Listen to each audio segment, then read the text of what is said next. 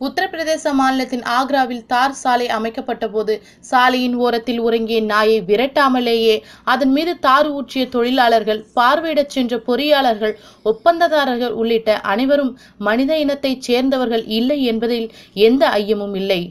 ஆனாலும் உயிரோடு இருந்த நாயே புதைக்கப்பட்டு சாலை போட்டிருப்பது இந்தியா இருளில் பயணிக்கத்தான் சாலை போட்டார்களா? இந்த இரக்கமற்ற செயலை வன்மையாக கண்டிக்கிறேன். அதோடு மட்டுமல்லாமல் இந்த சம்பந்தப்பட்ட அனைவரின் மீது தகுந்த நடவடிக்கை எடுக்க வேண்டும் என்று கேட்டுக்கொள்கின்றேன். மனிதனாய் பிறந்துவிட்டாய், மனிதத்தை இழக்காமல் மதித்து நடப்போம், மனித மாண்பினை உணருவோம். மேலும் இது போன்ற பல தகவல்களுக்கு சென்னை தமிழ் நியூஸை சப்ஸ்கிரைப் பண்ணுங்க.